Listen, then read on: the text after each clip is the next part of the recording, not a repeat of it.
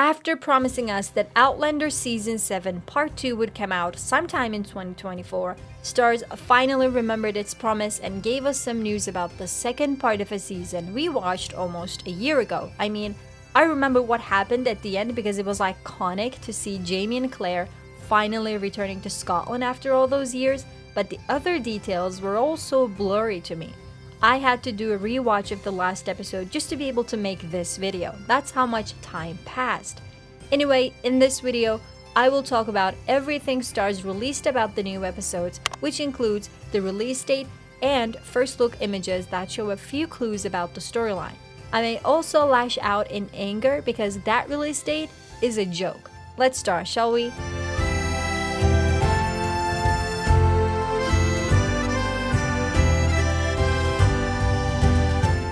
Season 7 Part 1.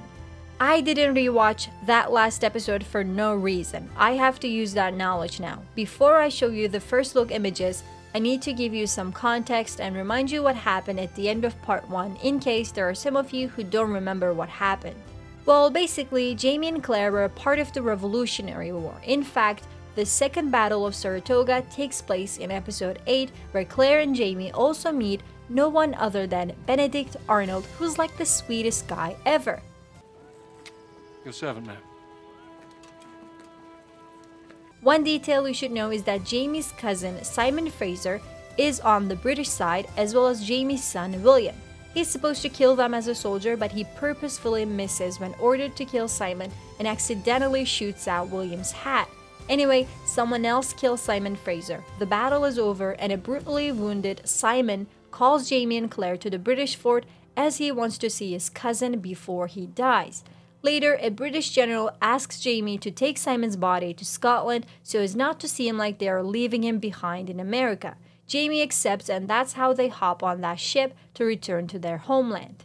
But this was the story that took place in the 18th century. What about Roger and Bree in the 20th? Luckily, they only had short scenes in episode 8 as the story mostly focused on Jamie and Claire.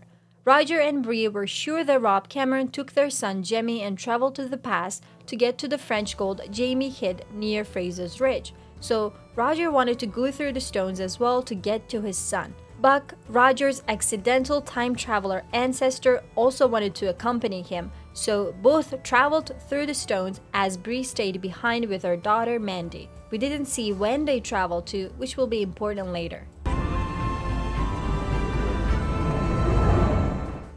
First look. Starz released 5 images that give us some insight into Part 2. The first picture is Jamie and Claire in the same outfit we had seen them wearing at the end of Part 1, which means this is right after they land in Scotland.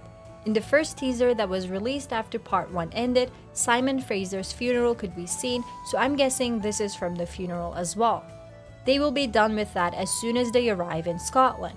There are a few people in the background, but they don't seem like characters we already know, so it must be people who knew Simon Fraser. Another picture again shows Jamie and Claire, this time with young Ian. Oh, I forgot to mention, young Ian joined them too on their journey to Scotland. Look how happy they are, enjoying the fact that they returned home after going through so much trouble and heartbreak. As their clothes are the same, this is also right after they get off the ship. The third picture released by Starz shows us Lord John Grey, finally. He has been absent since Season 7's second episode, when he and Jamie kinda decided they shouldn't see each other anymore since they are on opposing sides of the war. They also thought they shouldn't tell William about his true parentage. Now, in a new photo, John Grey is alone in a deep thinking mode. I know what happens mostly in Part 2, but I don't want to spoil it for anyone. Let's just say we will see a lot of Lord John Grey. Let's look at another picture which really doesn't reveal anything. Thank you, Starz. It just shows Richard Rankin getting his makeup done.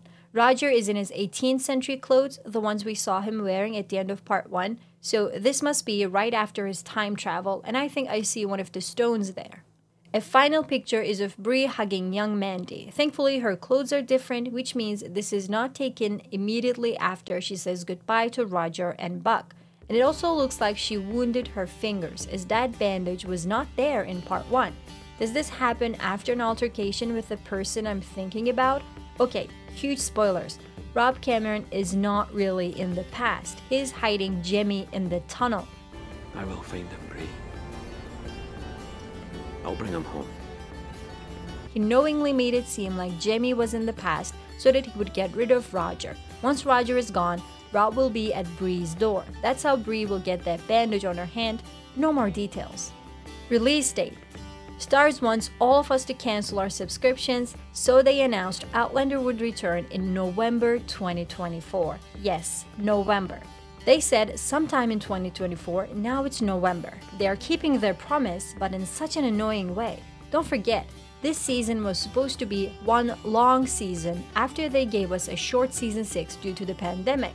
But now, there will be over a year in between two parts. You might as well just call it season 8 and the final one season 9 because that's what it feels like. I'm really disappointed in Starz for doing this to the loyal fans who have been watching this show from the start. It looks like they don't even care about the show anymore since it's about to end. I think season 8 could be with us in 2026 if what they have been doing with season 7 is taken as a precedent. Many fans agree with me. I saw all the comments on social media. People are furious and they are canceling their Starz subscription, as they should. I'm only waiting for Mary and George to come out on April 5. I'm gone after that. If you want to know what will happen in part 2 without reading the books, I got your back. This video should help you. Other than that, don't forget to like, share, and subscribe to keep up with Outlander news. See you soon.